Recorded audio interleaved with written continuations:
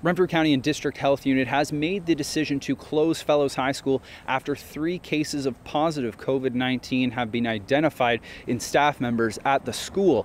Now, speaking to Dr. Cushman this afternoon, he says that rapid testing has been done and they've been able to expedite those tests done on students and staff. And he says a large amount of those tests have come back negative.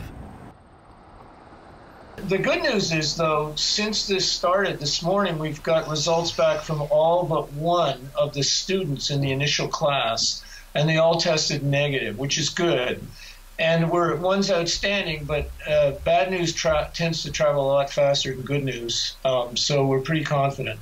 However, we do have 2 additional tests awaiting for staff members who had some symptoms, so that we'll feel more comfortable when we get those results, or maybe more uncomfortable, who knows. Fellows High School has approximately 700 students and 55 staff members, and the Renfrew County District School Board is working hand in hand with the health unit to get everything under control, as the health unit is now in charge of when and how the school reopens.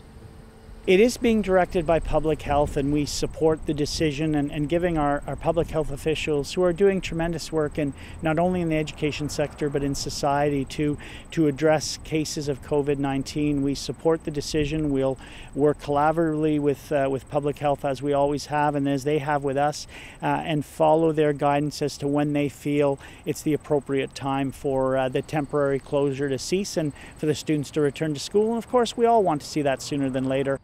Dr. Cushman reminds people that this is a marathon and not a race. The public can look for updates on the situation daily as tests are done and results are gathered. But the early negative tests are a good sign, but they don't want to drop their guard.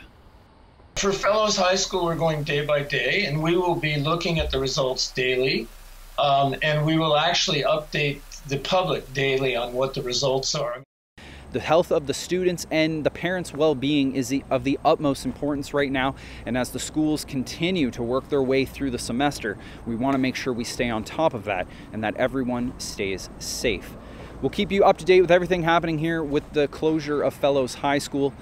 Reporting for Cogeco News, I'm Trevor Riley in Pembroke.